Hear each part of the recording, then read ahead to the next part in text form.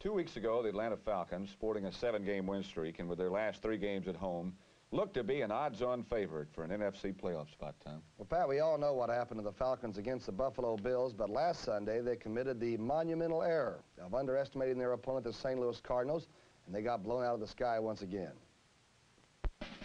Eddie Ray is one of the Atlanta running backs who got such a well-inscribed lesson in underestimation he may not even remember it. Ray was not the only Falcon to get his feathers ruffled, however, as 5 times the Cardinals winged in to sack the frustrated Falcon signal callers.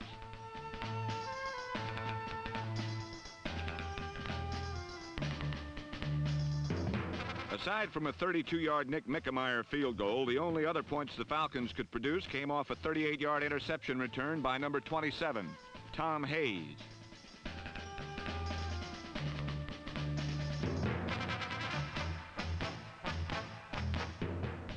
But Hayes' performance was the only Atlanta achievement worthy of praise, as for the greater part of the day, the Falcons tried to count the ways to give it away.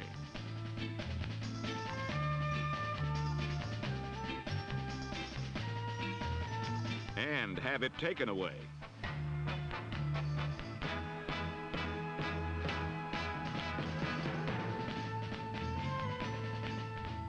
Five times the dazed Falcons turned the ball over, and inevitably a fellow named Jim Bakken capitalized on the miscues with field goals.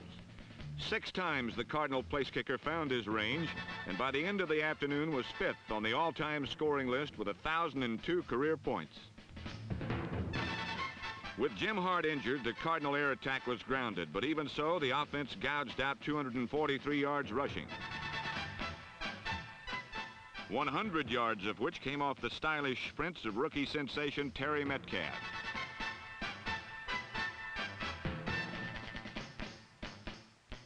With 20 of their 32 points coming through the crossbars, Jim Otis' touchdown was a welcome diversion.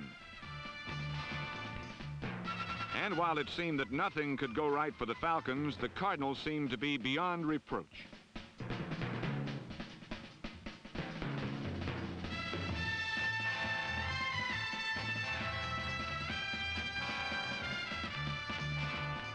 Indeed, the last play of the game all but confirmed the Cardinal destiny to win, as Donnie Anderson's fumble turned from a bungle to a 6-point bonus.